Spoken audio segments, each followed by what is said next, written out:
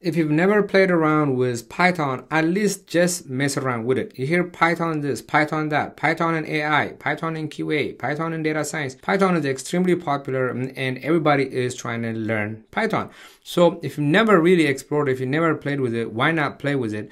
It is so easy, and most likely you already have it on your computer. So I'm going to show you how to check if you have it or not and how you get started to play with it. And going forward, I'll create more videos to just help you get started and actually write some code, right? So let me start on Windows. How do you check if you have it or not? Or Mac, I'm pretty sure you have it. It's guaranteed you already have it, but I'll show you how to check. So I'm going to go to my Windows. What you're going to do is you're going to open your command prompt.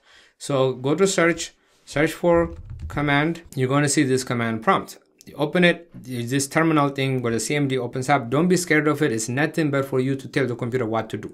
You're just going to put orders. Instead of using a mouse to tell it what to do, you're going to use the keyboard to tell the computer what to do. That's all it is. You're basically talking to it. So do not get intimidated by this terminal window or the command prompt. So all you have to do is type where Python, and you're going to see a bunch of things show up like this. If nothing shows up, then you don't have Python. If only this line here shows up, then it's not going to work for you. You don't have it basically. If it says this app data local Microsoft, if you see that, then you probably don't have it, okay? So you need something like this, program files in the Python version.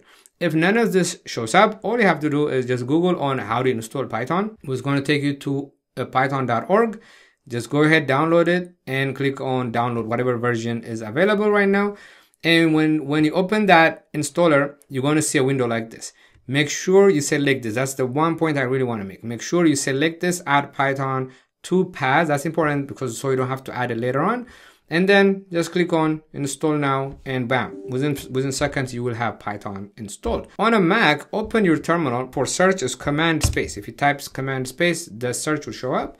And open terminal.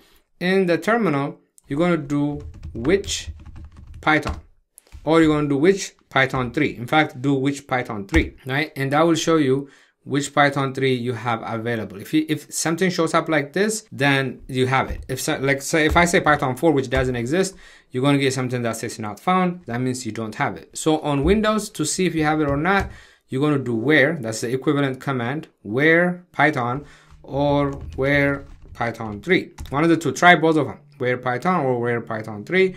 If you see something like this, then you don't have it. App local Microsoft blah blah, that version doesn't work. If you're on a Windows, it's which. Those are commands to see where executables are on your machine. Once you have it, just type Python, hit enter, and you will be inside of Python. To exit, you do exit, open, close, parentheses like that, and you're out.